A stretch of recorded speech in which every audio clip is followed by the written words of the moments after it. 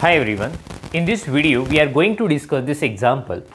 We have to find the value of this double integration but by converting it into iterated integral in polar coordinates. That means we have to convert this problem in polar coordinates and then we have to solve. So here they have mentioned the region S. Okay. So let us find the region S first, then we will convert a problem in polar coordinates. So let me mention here S is bounded by. Let us see what they have mentioned. The first curve is y is equal to 0. This is equation of x-axis. So let me show here y is equal to 0. Okay, so this is the first curve we have. Second, x is equal to y upon root 3. So you can easily see here the power of x is 1. Power of y is also 1. If power of both variables, highest power of both variables is 1, it represents a straight line, right? So let me mention it is a line. So now the question is how to find that exact line or how to draw that line. So to draw the line, we need to have any 2 points on a line. So for that, I am going to draw this table.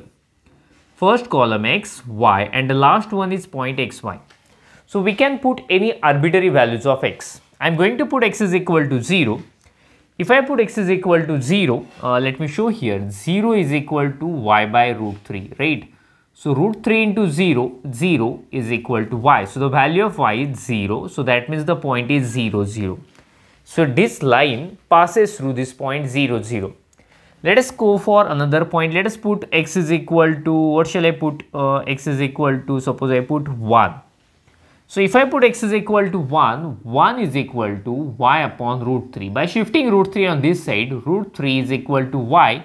That means the value of y is root 3. So the point is 1 comma root 3. Okay. So 1 is here. Root 3 will be 1 point something. So it will be somewhere here. Getting here, somewhere here. So 0, 0, the first point 0, 0 and the second is this one. So let us join them by a straight line. And this is a given line. Okay, what is this equation? X is equal to y upon root 3. Let us go for the third one, third curve, circle, r is equal to 2. So they have already given the equation of circle in polar form. So let me mention this is a circle. This is a circle. Okay, this is a circle.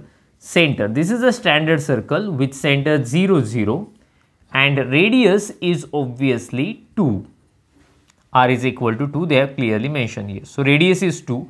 Let me draw a rough sketch of a circle, getting with center 0, 0, radius 2. Circle will be like this. I am drawing a rough sketch here, okay? Okay. So what have they mentioned? The region is bounded by this circle. That means definitely the region lies inside a circle. Region bounded by this x-axis. Region bounded by this line, as well as they have mentioned in first quadrant. In first quadrant, that means in here. Okay, region bounded by circle, bounded by x-axis, bounded by this line. That means obviously this is the region of integration. Okay, so finally we got the region of integration. Now we have to convert a problem in polar form. Let me remove this one so we'll have some more space to write. So there is a standard substitution, okay, to convert a problem in polar form. So let me mention here to convert problem in polar form, we put x is equal to r cos theta, y is equal to r sin theta and dx dy is equal to r dr d theta. So to convert a problem in polar form, we put x and y this one. So therefore, the obvious value of dx and dy is r dr d theta. So now our next task is to convert all equations in polar form. So then we can solve the problem easily. So what we have this equation, we have this line. So let us convert it into polar.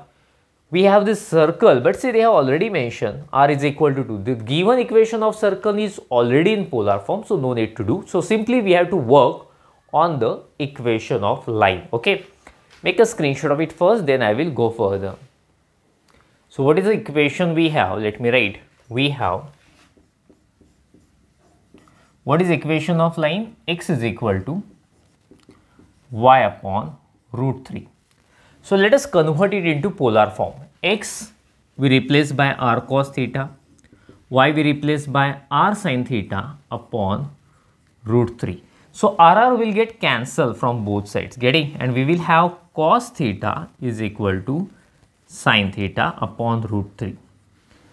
So I will try to find the value of theta here. So for that I am going to shift cos theta on this side, root 3 on this side. So root 3 is equal to sin theta upon cos theta. Okay. Let us go further.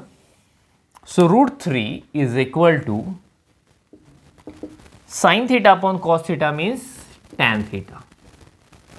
So let us shift tan on this side. So tan inverse root 3 is equal to theta. Since we want to find the value of theta, tan inverse root 3 is pi by 3.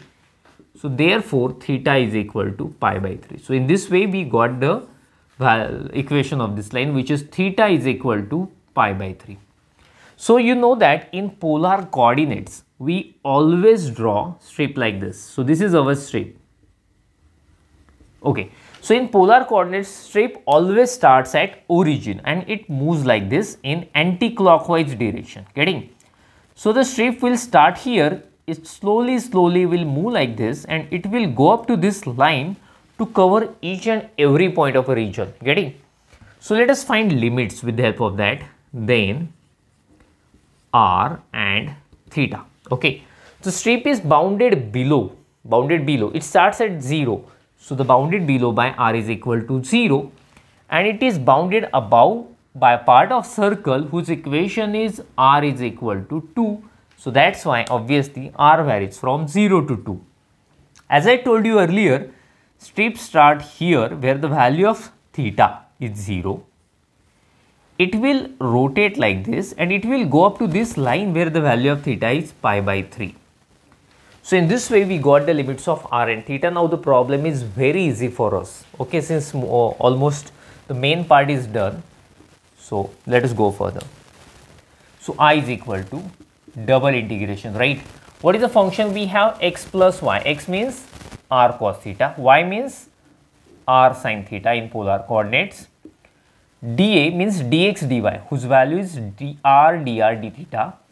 Limits of r 0 to 2. Okay, so inner integration is always with respect to r in polar coordinates. Outer integration is always with respect to theta, having limits 0 to pi by 3. So finally we converted the given integral in polar form. Now simply we have to solve it. Okay, just make a screenshot of it, then we will go further. So let us simplify it further. Okay, so this is equal to integration 0 to pi by 3. Here 0 to 2. See, what will I do? I will take r common. So r common, in bracket we have cos theta plus sin theta r dr d theta. So as I told you earlier, the inner integration with respect to r and the outer integration with respect to theta. So this bracket does not have any r. So it's a constant. We can take it outside. 0 to pi by 3. That cos theta plus sin theta is a constant, okay, for inner integral 0 to 2, r into r square dr d theta. So 0 to pi by 3 cos theta plus sin theta r square, its integration is r cube by 3, 0 to 2 d theta. Okay, let us put upper limit, lower limit. I is equal to 0 to pi by 3 cos theta plus sin theta. I will put upper limit. At a place of r I am going to put 2. So it is 2 cube by 3.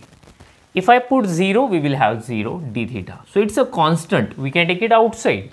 2 cube is 8 by 3. So it's a constant, so that's why I have taken it outside. Let us integrate. You know, integration of cos theta is sin theta. Integration of sin theta is minus cos theta. 0 to pi by 3. Let us put upper limit, lower limit. Cos pi by 3 minus, there is sin, no, first sin pi by 3 minus cos pi by 3 minus, I am putting 0, sin 0 minus, but see, when we put lower limit, we always write minus sign, and this minus plus cos 0.